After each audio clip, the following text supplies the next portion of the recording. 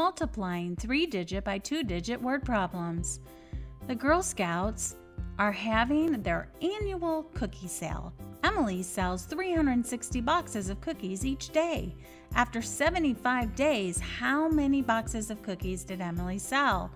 We know she sells 360 boxes for 75 days each day.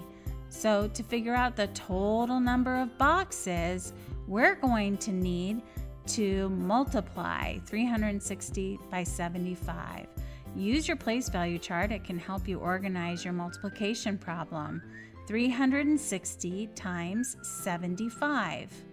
First, we start with the ones. 5 times 0 equals 0.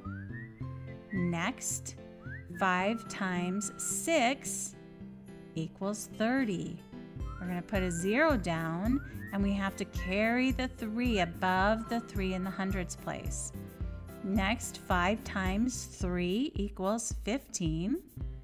And then we add the other 3 to the 15 for a total of 18. So 1,800 is what we got for the ones. Now let's multiply by the tens. We have to put a 0 down in the ones place because we're multiplying by 70.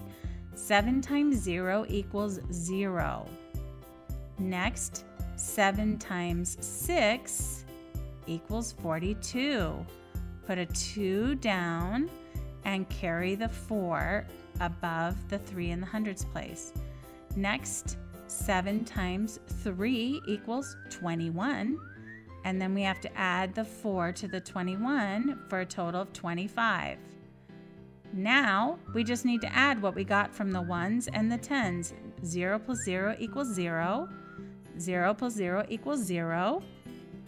8 plus 2 equals 10, so we put a 0 down and carry the 1.